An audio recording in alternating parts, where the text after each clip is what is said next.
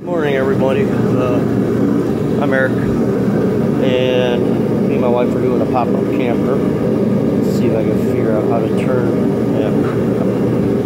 But that's the pop-up. A lot of work to be done. We took out the stove and the sink. We're gonna take out the sink or the water tank too. Gotta put up a new ceiling. Gotta put up some new boards right there. If you ever try to take those boards out, be careful because you got screws along there, and they got staples holding them up also. So you gotta be real careful with that. I had to put a different inline fuse into the power converter. Wasn't that hard, just don't have that much room. Sorry if I'm not really getting a good picture of it for you guys. I was hoping my phone, I could switch it back and forth. There, new inline fuse. Yeah, it looks kind of rigged, but it's in there properly and everything works good. But we're gonna end up putting a flat counter, no stove or sink.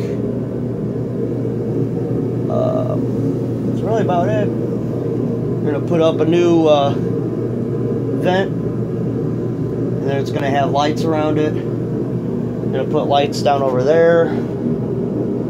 My wife's gonna paint all this. We're gonna do plank floors, the pull and peel floors. Paint job wise, everything that's white is going to get painted a midnight blue,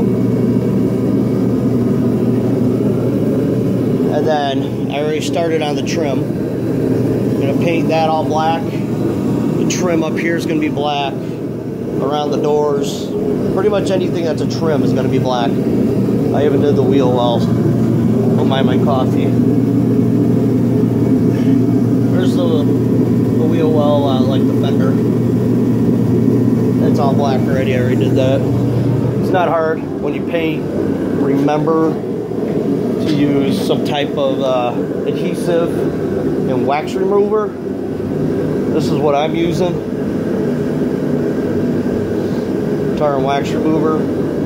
Also gets adhesive off. Does really good. Let it dry for a little bit of time. And then when it's dry, shoot a nice thin layer of primer, and then go back over it with a little bit of a heavier coat, but not too heavy. Then let that dry, and go ahead and shoot it with whatever color you're going to do. I'm going to do clear coat on it, but I'm going to wait until I paint the whole camper before I do clear coat. When I paint the whole camper, then I'll put everything back on, and then I'll do the clear coat.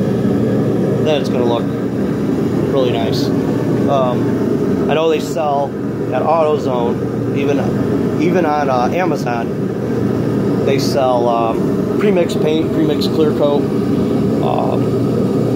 There are some bad reviews, a couple bad reviews on it. Nothing. It sounds more like a person error rather than a paint error. So a lot of people are complaining about orange peel. Well, that's because you got to take the cleaner off the paint before you shoot it. So make sure you use that tar and adhesive remover, and I'll take some more videos or pictures, whatever, of the pop-up while we're working on it.